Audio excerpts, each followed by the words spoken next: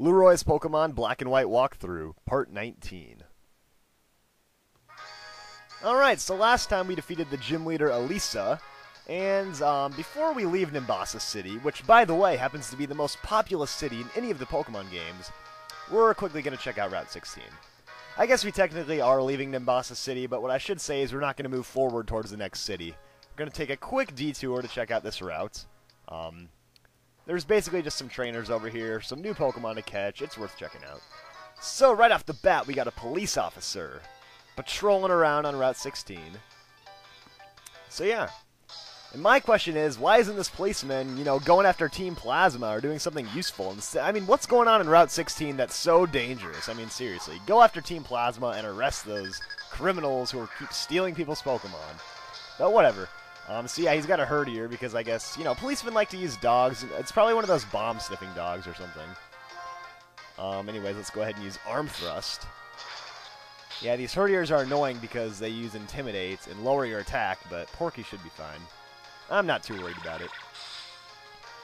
Anyways, there's kind of a secret in this video, something I did before the video started that I didn't show on camera, but I'll see if you guys can catch on to it. I'm guessing some of you will, but a lot of you are probably going to miss it. You gotta watch very carefully and pay close attention. You might catch on. Anyways, Porky's going to get up to level 27, so there we go. That's nice. And did you guys see it? Did you guys see it? Okay, maybe you missed it. I'm guessing a handful of you saw it that time. Maybe more, I'm not sure, but we'll keep going and see who catches on. Anyways, Porky, you got up a level, so let's try out Boldore in the front here. I think you're pretty close to leveling up. So let's go ahead and fight this cyclist. If I can chase you down, seriously, fight me. Dang it, come on, fight me already. Why can't... Okay, there we go. Alright, that should not have been that hard. That's probably like one of the longest times I've ever spent chasing a trainer down to fight them. Alright, so cyclist Krissa, she has a Ducklet on her team. Alright. Yeah, Ducklet, the water and flying type Pokemon, kind of like Wingull. So yeah, even though it's a water type, I think Gabbro should be fine here. Boldore's just that beastly that he can take this thing down anyways. Alright, Feather Dance. That's going to lower my attack. 2 stages, but I should be fine. Man, first I got to deal with the Intimidate, now I got to deal with this Feather Dance. But yeah, Ducklet's not that powerful, so... At least not defensively, so it should go down pretty easily. There we go, and not quite up level. Oh, did you guys see it that time? Maybe you missed it again. Alright, alright. Pay close attention after we defeat this Liepard here. By the way, I'm going to switch back to Porky, because fighting is super effective against this thing. Yeah, if you're wondering what Pokemon you can catch in this route, this Liepard is actually one of them. Additionally, you can catch Trubbish, which is a poison type, Minccino, which is a normal type, and then if you're playing black version, you can catch Gothita, and in white version, you can catch Solosis. Those are both psychic type Pokemon, which are really powerful, and I'd highly recommend them. 2 of my favorites in black and white. Anyways, Fury swipes away. Ooh, critical hit even.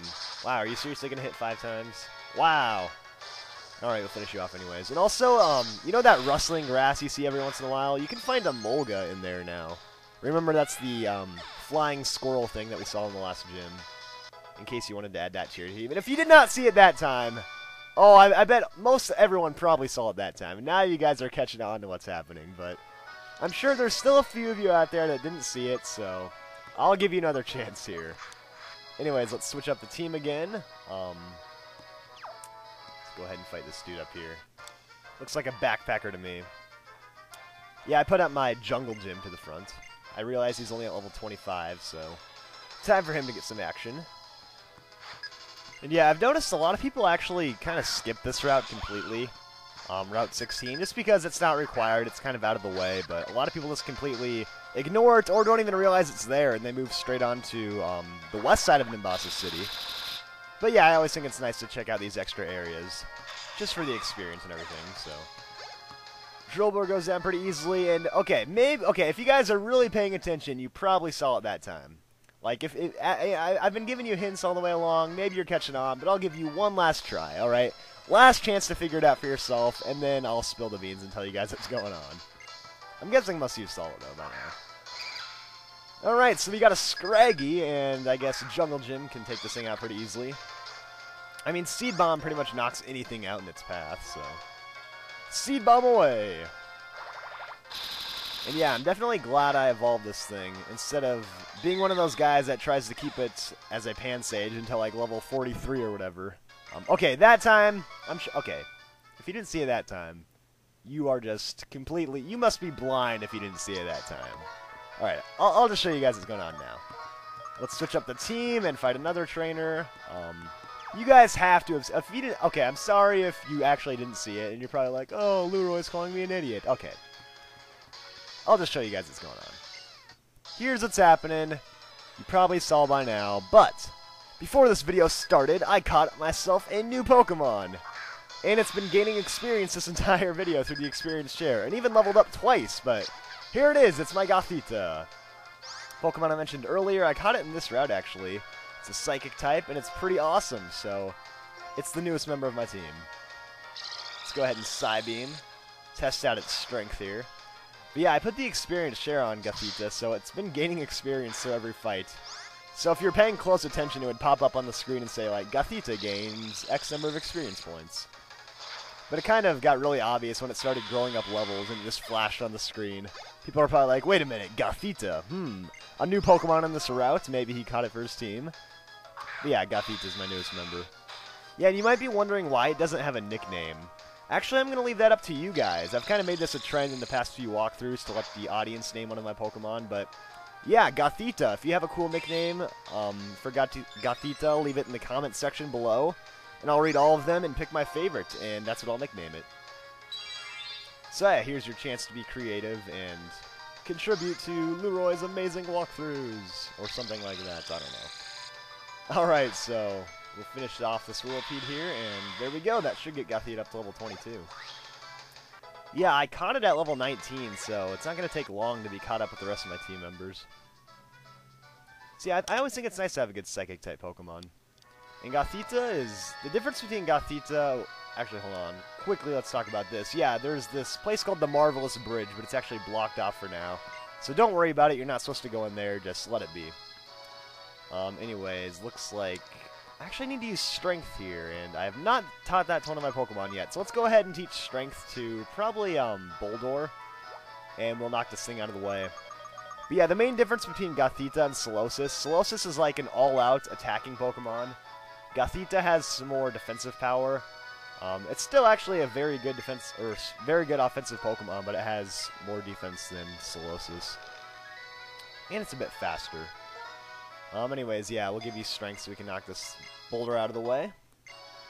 I'll probably get rid of Strength later on for the Elite Four, because it's not the most powerful move in the world, but it'll do for now. I got rid of Headbutt, actually. And let's also prepare for this next trainer, because I don't really want Gothita up in the front. So let's go ahead and move this massive boulder out of the way. And quickly, I gotta spray some repels, so let's take care of that. Alright, apparently I don't have any repels, so I wasted like 5 minutes looking through my bag. I was like, where are they? Where are they? Oh, that's right, I don't have any. So yeah, we'll just have to hope we don't run into wild Pokemon, so far so good. Anyways, another trainer here. Looks like another backpacker. And you know what, this is kind of funny. There's a giant strength boulder blocking her path. She must have been locked in here for years or something, because all she has on her team is this Swabloon, and this thing cannot learn strength. So yeah, she was trapped in the middle of the trees behind a giant boulder, and I came here to save her. Actually, I didn't really come here to save her. I just came here to defeat her Pokemon and take her money. You'd actually think when you move the boulder out of the way, she would come like sprinting out like, oh my god, thank you for saving me. But no, I guess she just wants to stay in here. Like, lady, I saved your life. Aren't you gonna thank me? Nope, not at all. All she wants is a Pokemon battle. Anyways, there's an item up here. I mean, if you were trapped in the middle of these trees behind this boulder for this long, you think she would have picked up this item by now. But apparently, she just left it there. So there's TM66 Payback. It's a Dark-type move. And that move doubles in power if you were attacked before using it. So if you have a slower Pokemon that's going to take some damage before you attack, not a bad move. Anyways, I guess we'll leave and she's going to stay in there. Anyways, what else? Oh yeah, that's right. We still have one more item to grab up here, and then the Lostlorn Forest. Darn it, Wild Battle. I guess I'm just going to have to live with the wild battles since I don't have any repels. Anyways, if you have cut, you can knock down this tree right here. So let's go ahead and do that with our purloin. And we can grab this item, which is a rare candy. Everyone's favorite item, the rare candy. Automatically levels you up. And yeah, last up is the Lostlorn Forest, the secret area up here, which you can't really do anything in, but whatever, it's fine. We'll check it out anyways. Yeah, they got some funky music. And as far as wild Pokemon go, there's really nothing new in here, so it's not that exciting. What we will do is grab this item right here, which is a big mushroom. And then I'll try to kind of explain what this place is all about. Sorry, I just wanted to check out the music. It's kind of intriguing, but... yeah, we'll move up to the front. There's nothing down here. You're going to have to go to the very north part of the forest. And I guess we'll have to avoid all these wild Pokemon. Or not. Alright, I think I can get out of here now. So, the way this place works, it's kind of an event area. So normally you can't do anything in here. And there's really nothing you can do about that. But, well, this guy's going to talk to you. He really has nothing important to say, but he's going to leave. Now, there was an event earlier that you could get, like, a shiny Raikou, Suicune, or Entei. And if you have one of those Pokemon with you from the event, you can bring it to this lady here. And by doing so, you can catch a wild Zoroark. Otherwise, you cannot do anything. And yeah, all she has to say right now is ... So, yeah, there's nothing to do in her house either. Or the RV, so... it's a worthless area if you haven't done those events. Don't worry about it if you haven't done the events. Yeah, that's basically how you can get a Zoroark. So it's kind of stupid. It's like very unlikely you have one of those shiny Raikous or whatever. But yeah, that's all there is to do here. So that's all we're doing in this video, guys. Next time we'll head west outside of Nimbasa City towards Route 6. I'll see you all then.